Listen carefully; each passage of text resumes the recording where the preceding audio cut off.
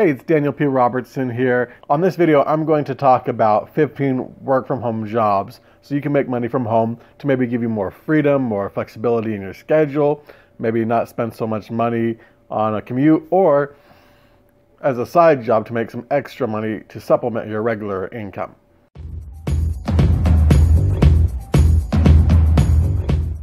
And on this channel, we talk about different ways to make money online or make money from home. Normally, we talk about how to grow your audience, increase your influence, and get life-changing results with affiliate marketing. Now, in this video, I wanted to take a little bit of a different track and talk about these different work-from-home job opportunities. Now, some of these are going to be actual jobs where you're hired by a company to work for them and do a job for them. And some of these are going to be more like business opportunities, or also like freelancer, like solopreneur opportunities. So the first one is that you can be a customer service representative, and this can be on phone or chat. So how this would work is you can take either inbound calls or place outbound calls or chats for people who are looking for customer service for a company. Usually this is things like paying their bill, getting help with their account, understanding the benefits of the product or the service, something like that. So you can go online right now to different job sites and search for, work at home customer service jobs to find companies that will hire you. And usually all you need for this, you of course need a computer, a phone, or a headset to connect to your computer, a stable internet connection, and if you're going to do on the phone, you definitely want a distraction-free quiet environment in your home. So if you have little kids running around, this might not be the best option for you unless you have a place that's dedicated to being able to take calls where the kids won't bug you. Okay, now the next job is a sales representative, and this pretty much works the same way as a customer service representative, except for in this case you're actually doing sales. And again, this can be phone or chat, and it can be inbound or outbound. Now, I'm speaking from experience here and telling you that inbound sales is much easier than outbound sales. When you're calling outbound and you're just making these cold calls to different people or businesses trying to sell your product and service on an outbound basis, and they're not even aware of you, they're not expecting you, they don't know who you are, they maybe don't know the company, they might not be familiar with the company that you're representing. So when you do that outbound, it can be very difficult to get in touch with somebody who can make the decision, much less to actually sell them on the product or a service. Inbound is when people are calling you, they're looking for more information, they're kind of pre-framed, and they saw an ad, they're familiar with the company already, they're already a customer of your company and they're looking to additional products or services. So these are people who are calling you who are already familiar with what you have. In some cases, depending on the company, they might just be looking for customer service and they got the sales department instead. Now, depending on the company you're working for, there's going to be either a soft approach to this or a hard approach to this. So a hard approach might be that they still expect you to sell to somebody who's calling looking for customer service. So you got to try to get a sale before you get them over to customer service. A company that has a softer approach, they might not really care if you sell to people who are looking for customer service. Maybe they're just trying to pay their bill, but they got the sales department. That some companies that have a soft approach where they're not going to really expect you to try too hard to get a sale on this type of call. All right, third on my list here is medical billing or medical transcription. So the idea is you're taking doctors' notes or doctors' typed up notes or their recorded notes, their voice notes, and you're either transcribing them or you're translating them into insurance claims to send to the insurance company and putting the right codes on there and things like that.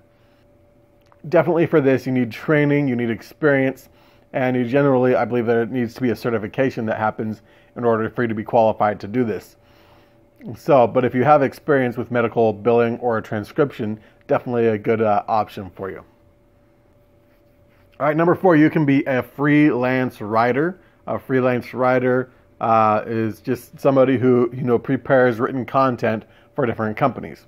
So this could be their websites, it could be brochures, it could be sales material, it could be on a blog that they maintain for their company, it could be technical manuals, it could be all kinds of different things that you can write for a company as a freelance writer, where you can get hired to do that work. The next one's kind of similar, sales copywriter. Instead of just focusing on general copy or general writing, you are writing direct response sales letters and video sales letter scripts and email marketing campaigns and different things like that, social media campaigns, right? So you're actually writing sales copy that's designed to get somebody to take action. And that's in a lot of ways a completely different skill set from just general writing. All right, next up is virtual assistant, number 6. And so a virtual assistant is somebody who will work for an entrepreneur or maybe a company or a business owner and do just random different tasks online. This can be like uploading videos to YouTube. It could be hiring graphic designers for a project. It could be managing kind of just different workflow processes, managing social media accounts. It could be checking the comments on a blog and responding to those comments. It could be all kinds of different things that a virtual assistant would do, just different random tasks that you can do for an entrepreneur or somebody who's busy and they need some help. Number 7 is a blogger, and you can do this your own blog. You can create your own blog and generate income from your own blog, or you can do it for hire, where a blog will hire you to write for them. So definitely if you're a writer, this is another way to go with that. Number 8 is brand sponsor or ambassador. So this one is more for social media influencers. You have a large Instagram account, a large YouTube account, large Facebook following, something like that. You have a lot of people who follow you. You can get different companies to sponsor you, so you can create brand awareness or product endorsements for that company, and the company will pay you for that sponsorship. Okay, number 9, social media manager.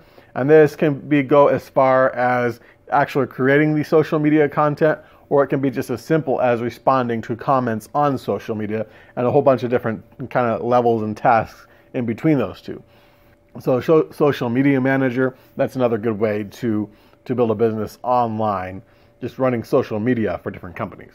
Okay, number 10, that's an appointment setter. Now this is similar to sales, except for as an appointment setter, you're not actually expected to close the deal. You're just trying to get somebody to make an appointment with the salesperson who's going to be closing the deal. That could be either a phone appointment or an in-person appointment. So you're just trying to get the person to make that appointment. Number 11, tutor or teacher. So you can tutor live. That could be like Skype or something like that, or over the phone, or even in person, bring somebody to your home and actually take somebody who's local to you and tutor them in your home. That's another option there as well. And this can also be, you can teach in a sort of a group setting. So you might have a group of people who come on to maybe you have like live webinars that you hold, and you do a live group like teaching and coaching session. It can also be where you create pre-recorded courses. So you can use a site like Udemy or one of those types of sites to upload a course to the site and sell the course on the site. And it's all pre-recorded, so you're not actually teaching people live. You're recording it, and then people are buying the course, and you're getting paid every time somebody buys the course. All right, next we have English teacher. And a lot of times you're not even the teacher, you're not teaching English. A lot of times this can be as simple as somebody to practice English as a second language with. So maybe somebody who doesn't speak English natively, maybe they're like in a business that deals with a lot of English speakers, and so they're trying to learn more conversational English. And so they just need somebody to practice with, and you can be that practice buddy for those people who are trying to improve their English skills.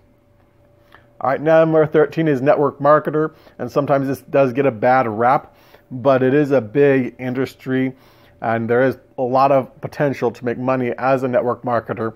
So as a network marketer, your job is twofold. It's to recruit more people into the business opportunity, and it's also to sell the product that the company creates. So it's kind of a combination of sales and recruitment, and there's usually these days. Now, in the old days, it used to be a lot of like in-person networking.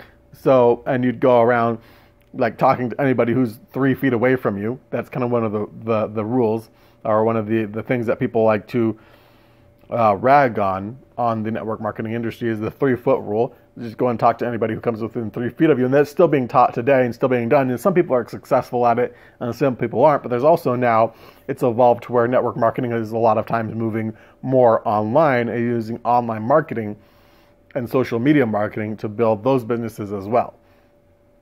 So if that's something you're good with, either in-person networking or online networking and sales, then definitely network marketing could be a good option for you. All right, number 14 here, we have digital marketing and also website building.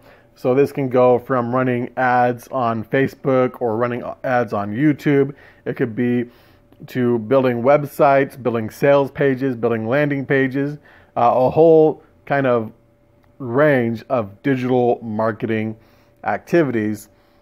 And you can be this as a service provider where you're actually doing the marketing for the company. It can also be as a consultant where you're taking a look at what they're doing and you're teaching them how to improve what they're doing and get better results. And number 15, my favorite, is affiliate marketer. So you can go and you can promote other products that already exist as an affiliate and earn a commission on the sales of those products that you promote. And this generally entails building an audience, learning how to get that audience to trust you and trust your recommendations, and then making those recommendations of products that will help the audience. And so generally you pick a niche to become an expert in, you start sharing content around that niche or running ads to the people who are interested in learning that. And then from there, you're making your affiliate recommendations once they get signed up to your email list. So hopefully if you enjoyed this video, hopefully you've gotten some value out of it, some ideas of what you can do to work from home, either as a job or as a business opportunity. Now, if you like this kind of content, make sure to subscribe. And also, click the link in the description for my #1 recommendation to create passive income online. And make sure to subscribe and hit the bell icon, and we'll see you in the next video.